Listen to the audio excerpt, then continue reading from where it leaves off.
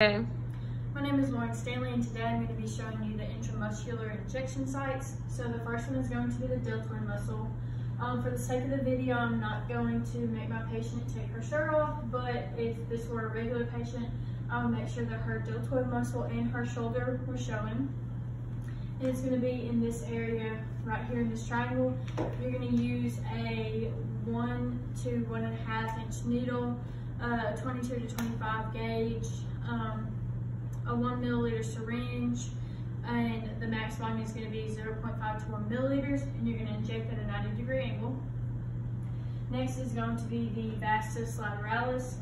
It's going to be this outer portion on the thigh right here.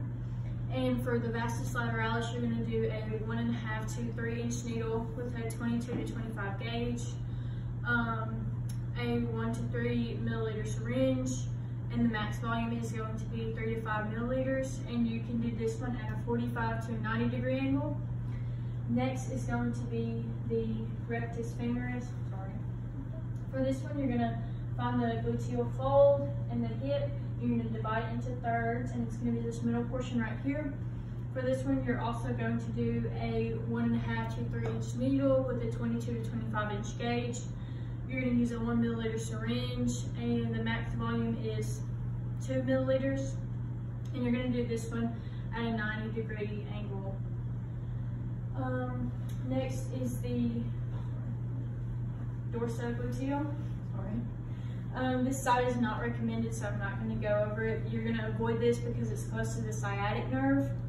But the last site is going to be the vastus lateralis. So for this one, you're going to put your heel on the greater trochanter, your middle finger on the iliac crest, and your index finger on the anterior superior iliac spine.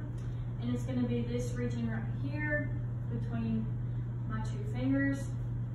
And for the ventrogluteal, you're going to use a 1.5 to a 3 inch needle. It's going to be a 20 to 25 gauge, and you're going to use a 3 milliliter syringe. The max volume is going to be 2.5 to 3 milliliters, and it's going to be injected at a 90-degree angle.